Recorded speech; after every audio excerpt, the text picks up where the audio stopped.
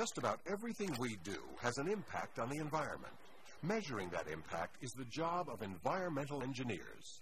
They apply their engineering skills to assess the effect of projected or actual human activity, from the use of off-road recreational vehicles to housing developments. They also work to manage natural resources and control pollution. They are also involved in recycling, waste disposal, and public health issues. Many environmental engineers work as consultants, helping their clients comply with regulations and cleanup operations at hazardous waste sites. Usually, environmental engineers have a 4-year college degree. How much training they need and where they get it depends on their specialization.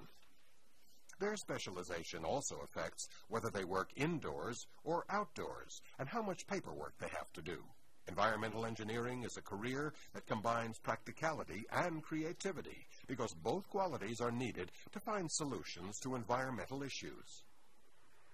When this job is done well, the Earth gains a little protection so future generations can also enjoy its bounty.